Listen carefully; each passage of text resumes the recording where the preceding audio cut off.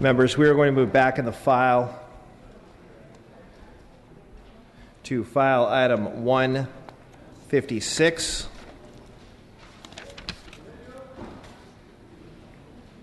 That's AB 853. The clerk will read. Assembly Bill 853 by Assemblymember Roger Hernandez, an act relating to energy. Mr. Hernandez, you may open. Mr. Speaker and members, AB 853 prohibits a regulatory utility from outsourcing work associated with nuclear, electrical, and gas infrastructure unless it first obtains the approval of the Public Utilities Commission. Recently, this issue has come to a head with the announcement by Southern California Edison that it was laying off nearly 400 IT workers, with another 100 leaving voluntarily and outsourcing the work to 2 foreign companies. To add insult to injury, there have been allegations that the H-1B visa program has been used to bring workers in to replace current workers. This bill takes an important but balanced approach. It does not ban such outsourcing outright, but where regulated utility wants to outsource such work, I think it is reasonable to make them go before the PUC and demonstrate that the work can be done safely and securely. I ask for your aye vote on this matter. Mr. Rendon, you are recognized. Thank you, Mr. Speaker. We live in a very dangerous world in which we are constantly on alert and at risk from terrorist attacks. This is the new reality of the world we live in. Consequently, investor-owned utilities that are granted the exclusive license to operate these facilities by the state of California must not be allowed to offshore critical jobs that might jeopardize the safety, security, or reliability of sensitive pieces of infrastructure. Decisions to outsource hundreds and perhaps thousands of jobs should not be buried in multi-billion-dollar general rate case applications. AB 853 does not ban using ratepayer monies to outsource jobs. It merely requires that prior to outsourcing jobs, a utility must make a filing to the CPUC and demonstrate that the outsourcing will not jeopardize the safety, security, or reliability of our electric, natural gas, or nuclear infrastructure. This is a common sense act to protect the well-being of all Californians, and I urge an aye vote. Mr. Alejo, you are recognized. Thank you, Mr. Speaker and members. I also stand in support of AB 853 because we have come to a time and place in the state when we need to preserve our skilled labor jobs. We must do all we can to make sure California jobs remain California jobs. This is not a loss of jobs through attrition or through technology advancement. This is about directly shipping good jobs overseas. So I ask every member on this floor that if you support American jobs, you'll support AB 853. Ms. Brown, you are recognized. Thank you, Mr. Speaker. I rise in strong support of AB 853. We need to create an environment that encourages companies to invest in our local workforce. Unfortunately, the current H-1B program is being abused and giving perverse incentives to outsource jobs that Americans are qualified to do. I would like to thank the author for bringing the bill forward, and I strongly encourage an aye vote. Mr. Gatto, you are recognized. Thank you, Mr. Speaker. You know, the whole purpose behind the H-1B visa program was to import workers only when an American worker could not do the job. When a company abuses that, when that type of thing happens, it's a serious blow to our workforce. This is a very, very important bill. I commend the author for bringing it, and I ask for aye vote. Ms. Gonzalez, you are recognized. Mr. Speaker, on March 17th, the U.S. Senate Judiciary Committee held a hearing into the outsourcing of American utility jobs. The committee heard from Dr. Ronil Hira, a professor at Howard University, who recounted the experiences of several workers at an investor-owned utility who were told their IT work would be outsourced and that the company wanted them to train the guest worker replacements. If the employees said no, they would be terminated with cause, lose their severance package, and lose eligibility for unemployment insurance. They were forced to train their foreign replacements. Members, these California-based workers deserve better than this, and it's far too often that these kind of things are happening. This is called knowledge transfer, and it should stop. Let's stand up for our own good utility jobs here in California and pass AB 853. I respectfully ask for an aye vote. Thank you, Ms. Gonzalez. Mr. Eduardo Garcia, you are recognized. Mr. Speaker and members, very briefly, I'd like to rise in support of AB 853. As the chairman of the Jobs Committee, I think it's important that we continuously are looking for public policy that's going to assist in the retainment of California jobs and not the exporting of jobs. So thank you very much. Seeing no additional debate on this item, with that, the clerk will open the roll. All members vote who desire to vote. All members vote who desire to vote. All members vote who desire to vote. All members vote who desire to vote. Clerk will close the roll. Tally the vote. Ayes 42, noes 19. Measure passes. Members, I'm going to move back in the file to file item 144. That's AB 374. Clerk will read. Assembly Bill 374 by Assemblymember Nazarian, enacting the health care coverage. Mr. Nazarian, you may open. Thank you, Mr. Speaker and members. More than 16 million Californians with chronic conditions are greatly impacted by health plans and insurers' reliance on step therapy protocols, which force patients to fail first on several alternative medications before they are permitted to obtain the medication deemed appropriate. Plans may require a patient to try up to 5 different medications before receiving access to the medication prescribed. Also, the duration of each step is up to the health plan and has been known to last up to 90 days. AB 374 simply allows a prescribing physician, based on his/her professional judgment, to request a step therapy override on behalf of a patient. The bill sets forth 5 criteria as the basis for the request and requires adequate supporting rationale and documentation from the physician. AB 374 does not prohibit step therapy protocols. Rather, the bill establishes an override determination request to ensure patients' unique needs are taken into consideration. With that, I thank you and ask for your aye vote. Mr. Jones, you are recognized. Thank you, Mr. Speaker and members. I rise in support of AB 374. As a cancer survivor, I was very thankful for having a very good health plan when that situation happened in my life. But at the same time, I wanted my doctor to be in charge of my treatment. And so with that, I believe that this bill moves in the direction that we need to move, with physicians and patients deciding their health care. And for that, I ask for an aye vote. With that, the clerk will open the roll.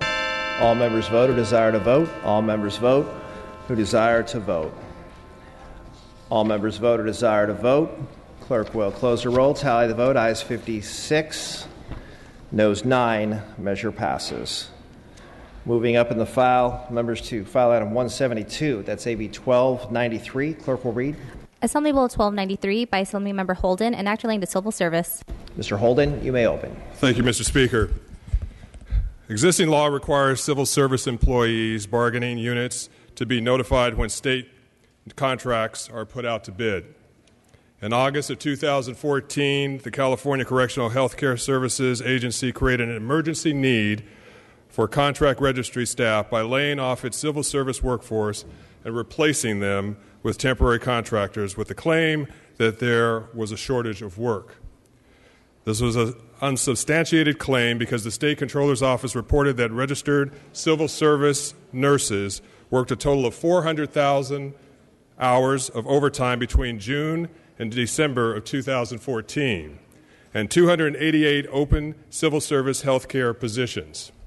Clearly, with 288 open positions and hundreds of thousands of hours in overtime, there was need for permanent civil service employees.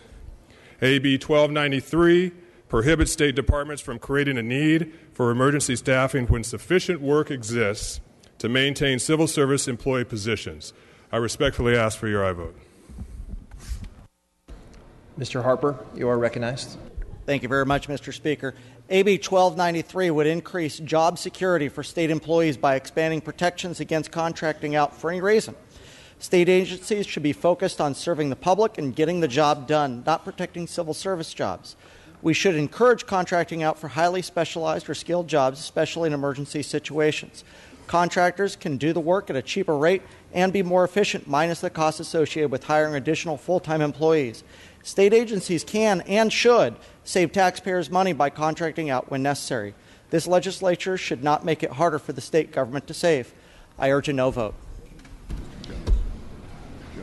Mr. Jones, you are recognized. Thank you, Mr. Speaker. Members, I also rise in opposition to AB 1293 with extreme respect and deference to the author. But as a prior city council member, our city was able to avoid several financial difficulties by contracting out several city services, and this has been proven across the state. And so for those reasons, I'll also be voting no. Thank you. All debate having ceased, Mr. Holden, you may close if you wish. With that, the clerk will open the roll. All members vote who desire to vote. All members vote who desire to vote. All members vote who desire to vote. Clerk will close the roll, tally the vote. Ayes 48, noes 22. Measure passes. File item 173. That's AB 1301. Clerk will read. Assembly Bill 1301 by Assemblymember Jones Sawyer and others enacting relating to elections. Mr. Jones Sawyer, you may open. Thank you, Mr. Speaker. When Congress enacted the Federal Voting Rights Act of 1965, it determined that racial discrimination in voting had been more prevalent in certain areas of the country. Section 4 of the VRA established a formula to identify those geographic areas to be subject to pre-clearance under Section 5. For nearly 50 years, Section 5 of VRA served as our democracy's checkpoint in protecting millions of voters of color from racially discriminatory voting practices. In June 2013, the U.S. Supreme Court ended this protection when it shamefully held the coverage formula of the VRA to be unconstitutional. In an effort to remedy the abrupt ending of Section 5 coverage and to ensure that the right to vote is not abridged or denied in California, AB 1301 requires certain political subdivisions to obtain approval from the Secretary of State before implementing specified policy changes related to elections. In consideration of parties' administrative concerns, I have amended the bill to preserve counties' flexibility to timely adjust polling precinct locations as necessary. As such, this bill has no opposition. I respectfully ask for your aye vote. Mr. Alejo, you are recognized. Thank you, Mr. Speaker. I also rise in strong support of this bill. I authored this bill last year, but also rise as the member who represents one of 3 counties only in California that were covered under Sections 4 and 5 of the pre-clearance requirement, Yuba, Kings, and Monterey County. And as a young legal aid lawyer, I took on some voting rights cases that challenged changes and the closing of polling places that would have disenfranchised minority voters, in particular farm workers in some of the poorest parts of Monterey County. Luckily, that pre-clearance requirement was an effective tool to appeal and make a complaint with the Department of Justice, and we got that problem rectified before the election came around. This pre-clearance is really important because it allows protections to prevent problems or violate civil rights and voting rights violations before they occur, not a remedy after the election's already over. So this point is critical, but it also shows that here in California we support civil rights, the most important provisions of the Federal Voting Rights Act in light of the horrible decision in Shelby County. I respectfully ask for an aye vote. Mr. Gallagher, you are recognized. Mr. Speaker, members, I rise in opposition to this bill. This is an overbroad and costly mandate on our local governments in California. Section 4 of the federal VRA, as was discussed, specifically required that you would have to show that the jurisdiction had a history of targeting minority populations. This bill doesn't do that. It doesn't keep the Section 4 of the federal VRA. Instead, it says that any community, any local jurisdiction that has a minority population of 20% or more is already subject to preclearance. So we're sort of saying that jurisdictions are guilty before they're proven innocent. And we're putting the burden on them to prove a negative, that they don't have discriminatory practices.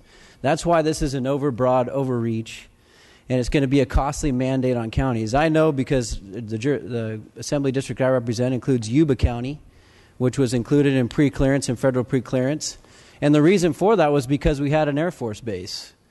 And there was disparities between population and registrations in that counties. It took them years to finally get off preclearance at great cost. Anytime there was a change to districts or elections in that county, it was a huge burden on the local government. And they had no problem with discriminatory practices. And yet they fell under this. Now we're going to make all counties, cities be potentially subject to very burdensome regulations.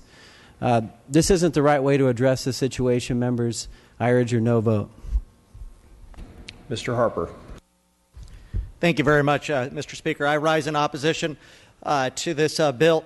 This bill, to me, represents a pattern of further domination of the state of California over local jurisdictions in terms of elections.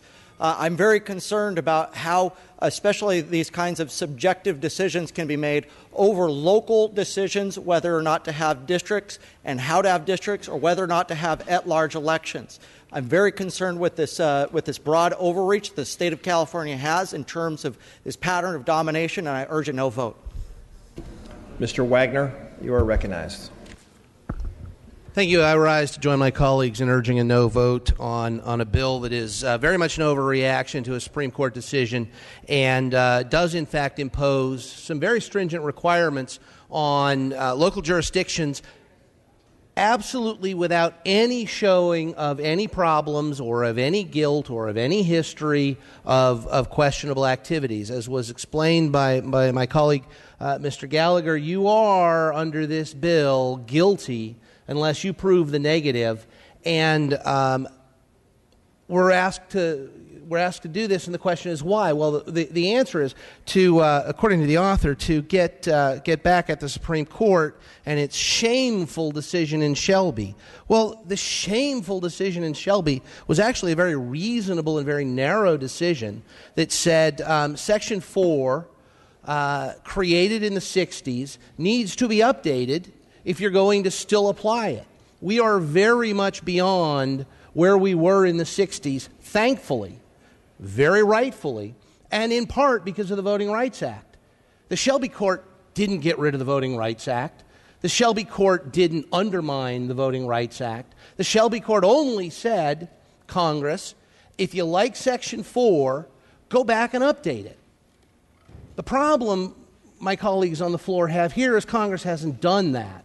So they want to try to do an end run around. Well, the court said it's up to Congress. The court said the Voting Rights Act remains in place. If any of these jurisdictions that are now affected by this bill, any of these guilty before being proven innocent jurisdictions are affected by the bill, well, heck, the Voting Rights Act still applies.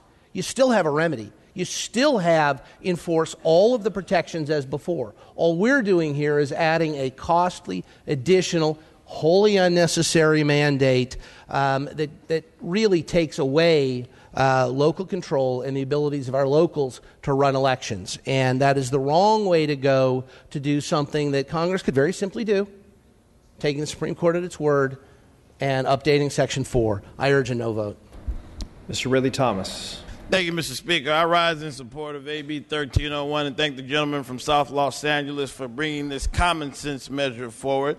Regulation for the protection of civil rights is appropriate, and if local jurisdictions were so smart and able to make sure that they had inclusionary voting practices, we wouldn't have the research that is associated with something called racially polarized voting that is produced every biennial census period before reapportionment and redistricting at the special district, at the local, at the state, and at the congressional level. And it is the responsibility of this state, if the federal government abdicates its protection of civil rights and voting rights, to step forward. This is a responsible proposal. We have a Secretary of State who is tasked with managing the election system and ensuring that we have equal protection under the law with respect to elections. I would respectfully request an aye vote on this common sense, good government, civil rights protection for the 21st century. Thank you to the author for bringing it forward.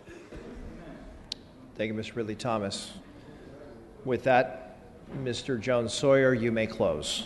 And I want to thank everyone for their comments. This bill just merely ensures that we provide protections that we all want to have as a voter in California. Because of the actions that happened in the Supreme Court, those protections are at jeopardy. And at the end of the day, with the help of the Secretary of State, we will have pre-clearance and an opportunity to know ahead of time whether or not citizens can vote in every county in California. So I respectfully ask for your aye vote. Thank you, Mr. Jones Sawyer. Clerk will open the roll. All members vote who desire to vote. All members vote who desire to vote. All members vote who desire to vote. The clerk will close the roll and tally the vote.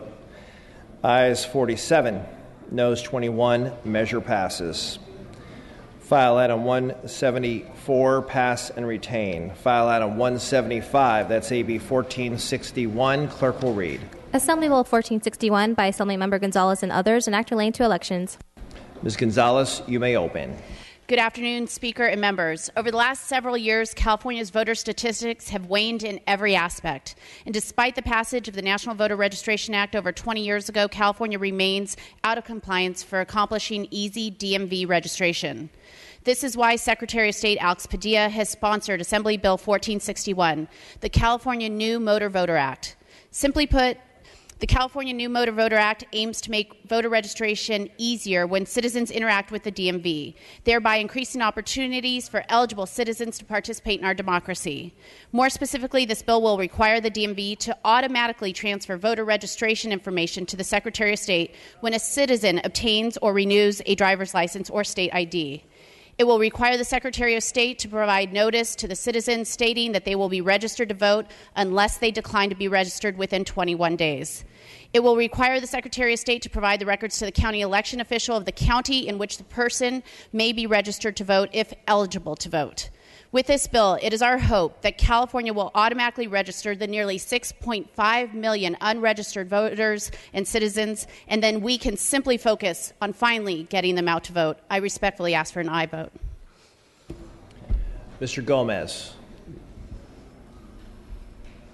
Mr. Gomez is deferring to Ms. Baker. Ms. Baker. Thank you, Mr. Speaker and members. I rise in opposition to this bill from our colleague from San Diego. For several reasons. First and foremost is it takes away the choice of citizens in this country to decide whether or not to register to vote. That is a choice. It is one that should be exercised with free will, knowingly, and on purpose. Secondly, it is unnecessary that we enact this bill. We have same-day registration coming down in the law. This has already been passed. We are going to have same-day registration. If you really think that the lack of registration is why people don't show up to vote, same-day registration may be about to take care of that. But the reality is it's unnecessary because registration is not the reason why people don't vote. If we want people to vote, we need to do our jobs and inspire them to vote and to show up and create a culture in this country that democracy is what should be exercised and not make sure that we just register everybody to vote automatically. And finally, this is costly. This bill will cost the DMV significant costs to retrofit their systems, as well as to include more security in their systems to protect our personal data. Earlier today, on this floor, we passed a good bill from our colleague from San Rafael, which does make it easier for those who go to the DMV to have their registration happen and transfer that information to the Secretary of State with choice, intentional choice to exercise their right. That's the bill we should all stand behind, and I strongly urge a no vote. Thank you, Ms. Baker. Mr. Gomez, you are recognized. Thank you, Mr. Speaker and members. I rise in support of AB 1461. This is an idea that I actually thought about and kicked around with my staff for over the last several years regarding an opt-out provision instead of an opt-in at the DMV. It's a discussion that I actually had with the gentleman from San Rafael, about his bill. And that's why we let out two bills out of appropriations, because we felt that it was a discussion important to have on this floor and also through the legislative process. One thing we have to remember, that voter registration was never meant to encourage people to vote. It was always meant to keep people from voting, right? When we first started this country, only land-owning white males had the right to vote. Then we expanded it to all males, and then women. And then we started trying to emphasize more individuals to vote. So if you really think about it, if you really go down to the essence of being a citizen, that you are born with this right as a U.S. citizen to make your voice heard in the legislative process. No matter if you're born here and you're naturalized here, you have an inherent right. But now with this inherent right, we make people jump through loop after hoop after hoop just to exercise that right. You know, I took a trip to Puerto Rico. Puerto Rico is the commonwealth of this country. They actually participate in our presidential elections. I got to be there. They have 80% voter turnout, but without a voter file. 80%. But yet, when they come to this country, is it something in the water or is it something in the air? The voter participation drops dramatically, right? So we have to kind of think about why are these barriers actually influencing turnout. So I believe this bill is a great discussion to have. If you are a U.S. citizen, shouldn't you have that right without jumping from hoop to make sure you can exercise that right? So I ask you to vote aye on this bill to keep the conversation moving forward, and let's see how we can make our democracy a little bit stronger, a little bit more inclusive, and a little bit more unifying. Thank you so much. Mr. Alejo. Thank you, Mr. Speaker and members. I also rise as a joint author of this bill along with my colleagues from San Diego and Sacramento. North and Southern California are represented and certainly sponsored by our new Secretary of State, Alex Padilla. But as the chair of the Latino Caucus, I also rise because this is also one of our priority bills, because we know how important it is to address this issue. Just under 30% of our eligible citizens cast a ballot last November, which brings California in at 43rd among the 50 states in voter participation. AB 1461 aims to address California's lack of voter turnout by making voter registration easier for eligible citizens that interact with the DMV, thereby increasing opportunities for those eligible citizens to participate in our democracy. We all know that the foundation of a strong democracy is an active citizenry. With this bill, it is our hope that California will expand the size of its electorate in an attempt to increase the number of citizens who participate.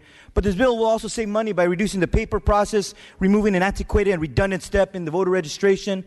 And this is a simple bill that embraces our right to vote by embracing technology and ensuring everyone has an equal opportunity to remain automatically registered to vote.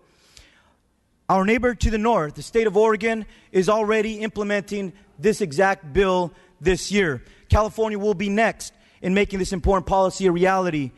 And this is certainly a historic bill that will go down as one of the most transformative bills in addressing voter registration. Each of us in this room, each of us who are elected to serve our constituents, do a lot of talking and a lot of encouraging every election cycle, encouraging people here to vote. But this is something you don't have to be talking about anymore, because you have the opportunity to take action right before your eyes in this very room to make everyone automatically registered to vote. Those who do not support this bill, I know that in a few years they'll look back and regret the decision to not support this bill on this day on this floor. Mr. Williams, you are recognized. Mr. Speaker, members, as chair of the API caucus, I rise in support of 1461. Voter registration is one of the single greatest barriers to democratic and civic participation in our nation. And I don't just base this off of ideology. I saw this at work. I worked in an election in another country, in South Africa, the first democratic elections in 1994. And it was eye-opening to me that you could have a system that adequately prevented fraud, but also was not a hassle to vote, right? Voter registration, we are one of the only Western industrialized nations to make it so difficult to vote, and having 3 or 4 steps in voting as opposed to 1 or 2. So this bill aims to address that extremely low voter turnout, and members, it could only help, not hurt, civic participation. I ask for your aye vote. Mr. Harper, you are recognized. Thank you very much, Mr. Speaker. I rise to strongly disagree with my colleagues from Los Angeles and Santa Barbara. Voter registration is intended to be disclosure. Each of us knows who to campaign to when we know who is registered to vote. That is the purpose of voter registration. Otherwise, you have no idea who is going to be able to show up in the polls when it comes to Election Day, or in the case of how we operate now, Election Month, with vote-by-mail elections. And so it is absolutely critical to make sure that we have voter registration. It is not indeed a barrier. It's a matter of disclosure. Additionally, I want to rise to a concern that I think many people will have, and I think should be addressed in this bill, is I think many citizens will be concerned if indeed there's automatic voter registration, will they be automatically listed for jury duty? Mr. McCarty, you are recognized. Thank you, Mr. Speaker. As a joint author, I also rise in support of this measure. And when you think about voter participation in California, you really think about two problems. First is not enough people are registered to vote. We know that we're 38 to 50 states in the union as far as registration. We know that too few people actually participate in the voting process. Well, this bill really crosses the first problem off the list, and it does about an innovative and smart way. When you think about it, all the money currently that we spend now on the state and local level on voter registration, mailing out the forms, both in the private sector as well, doing voter registration efforts, all those resources can be better allocated now on voter education and engagement. I think this is a smart and innovative approach, as we heard earlier, about an idea that's being formulated in the North in Oregon and at times right here in California. Thank you. Thank you, Mr. McCarty. Mr. Jones, you are recognized. Thank you, Mr. Speaker and members. Our colleague from Los Angeles made some very compelling arguments about voting being an inherent right. And I agree with him on that statement, that it is an inherent right in America and in a lot of countries around the world today. But sometimes rights have to be protected. And in protecting those rights, we have to make sure that the people who are supposed to be voting are the ones voting. And with that, Mr. Speaker, I have a question for the author on a detail of the bill. Without objection. Thank you, Mr. Speaker. Currently, paroled felons, most paroled felons, if not all paroled felons, are prohibited from being able to vote. I think we can all argue that it's not the DMV's job to determine when people come to get a driver's license who's a paroled felon and who's not a paroled felon, because paroled felons do have the right to drive in a lot of cases. So how would your bill propose for the DMV to separate between those paroled felons that are allowed to vote and those that are not allowed to vote? In answering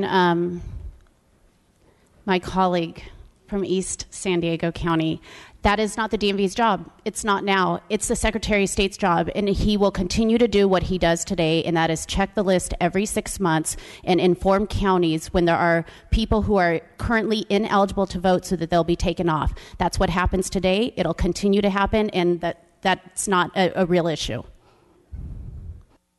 Thank you. Back on my own time. Well, I do strongly disagree that that's not a real issue, because it absolutely is a real issue. And I think that the issue that is real is rife with problems that may or may not be able to be solved, and I don't have the confidence level that they can be solved between those two departments. So with that and the additional challenges that have been raised earlier in opposition, I also stand opposed to this bill and ask for a no vote. All debate having ceased, Ms. Gonzalez, you may close. In closing, I do want to address some of the issues brought up. Of course, the first being the one that was just brought up, that yes, in fact, today we have the same issue because people actually were on voting rolls before they went to prison, and they need to be informed, the counties do, when somebody is ineligible. It happens today every 6 months. It'll continue to happen after this bill is passed. As far as the idea that registration is somehow a disclosure to know who we campaign to, I find that statement almost offensive. I think it would be a positive thing if we are actually talking to more people that we represent. I actually think that might have them turn out. Furthermore, we all know, because we've been involved in campaigns, that you actually get a list that says how often somebody votes. So if you want to target your campaign to just those people that you're absolutely sure will turn out, you already do that. Let's be honest. It's not a real issue. As far as choice, you do have the choice to not register because you have the opportunity to opt out. Soon as the Secretary of State has that information, he will then send a card to everybody that is registered and give them an opportunity, A, not only to opt out, but B, to choose a political party if they so choose. As far as same-day registration, that's nice, but do not tell me the reason people do not vote is because they're not registered. 3 to 4 million people Googled after the registration date last election, how do I register to vote? 3 to 4 million people in the United States were looking at a way to register to vote after the deadline. Quite frankly, what this will allow people to do is apply for an absentee ballot in case they are not eligible or able to make it to a precinct on that day to vote. If you've ever represented working people who work 2 or 3 jobs, sometimes the first Tuesday in November is not the most opportune time to be able to make it to the polls. This will give those folks an opportunity not only to vote already registered, but the opportunity to seek out an absentee ballot and have 30 days to vote. As far as costs, we already heard, I'm glad that there are members of this floor who think that there was another bill that was good. That other bill has the same cost. We have to update our DMV voter registration process, the computer process, because we're out of compliance with a federal law and we're subject to a lawsuit. That has to happen anyway. There is money in the governor's budget to do just that. This will streamline, it will make it easier, and yes, there is a cost to elections. I'm sorry, that's the cost. That's the cost of freedom, quite frankly. So I hope I have addressed everybody's issue. This is a good bill. This is the bill that the Secretary of State has sponsored, that he wants to see implemented, and I respectfully ask for an aye vote. Thank you, Ms. Gonzalez. With that, clerk will open the roll. All members vote who desire to vote. All members vote who desire to vote. All members vote who desire to vote. The clerk will close the roll. Tally the vote. Ayes 45, noes 25. Measure passes.